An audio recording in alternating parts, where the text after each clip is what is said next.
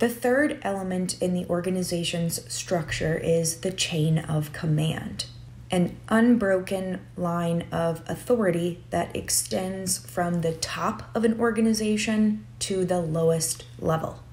The purpose of the chain of command is to clarify who reports to whom.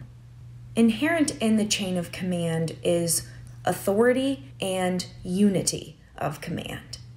Authority includes the rights a manager is given by the organization, rights to give orders, and rights to expect people to obey those orders. Authority is important because it facilitates action. Without legitimate power, managers wouldn't be able to influence their employees to the same degree. The principle of unity of command is the idea that employees should have only one manager to whom they report. When employees have multiple managers, they may experience role conflict or role ambiguity.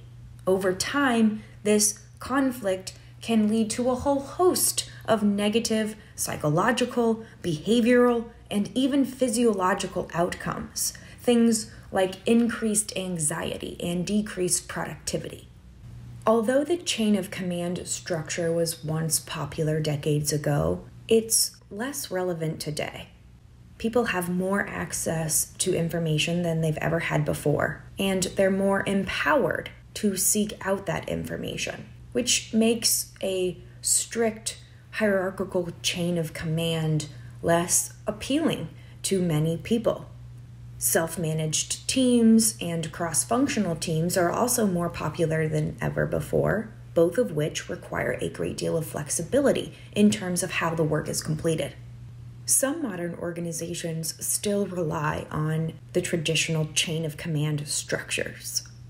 Employees of hospitals, police departments, and branches of the military, for example, need clear direction in terms of who to contact and when.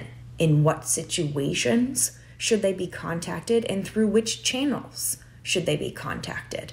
Organizations that deal with life and death decisions or ones that make quick decisions may benefit more from a strict chain of command than other types of organizations.